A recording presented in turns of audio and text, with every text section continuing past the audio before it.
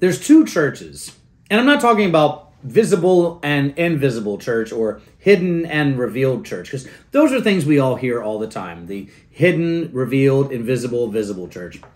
I'm talking about the psychological and the spiritual church.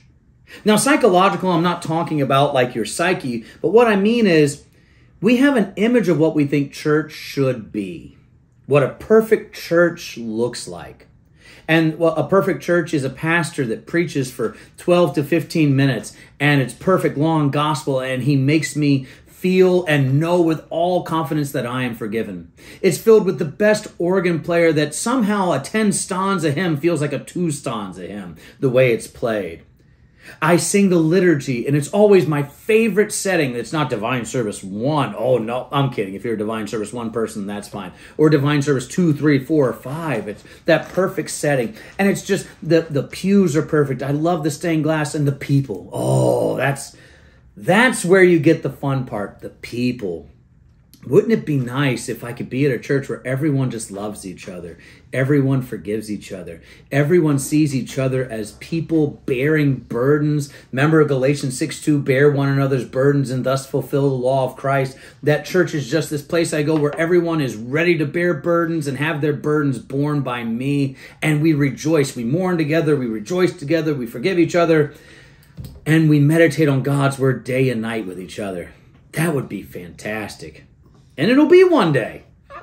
The New Jerusalem. That day will come, my friends. But that perfect church is not here right now. Because you're in it. Oh, you're in it.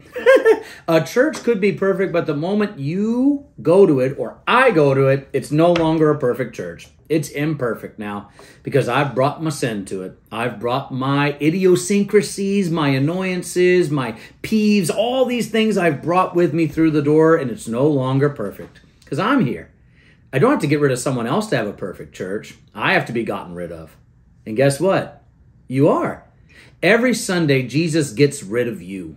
Every Sunday, he gets rid of the annoying people. When your pastor stands there and says, in the stead and by the command of my Lord Jesus Christ, I forgive you all of your sins. All of that is gone. The psychological church is that perfect image we make of a church, and it doesn't exist. But the spiritual church is the reality that church is a place for failed, frail, fallen, weak people, saints who are struggling with their sins, who just need to be told that Jesus loves them. You're going to go to a church and someone's going to be a jerk to you. And sometimes you'll be a jerk to someone else. But Christ doesn't change. Even though the world keeps spinning, the cross stays put. Christ stays put for you.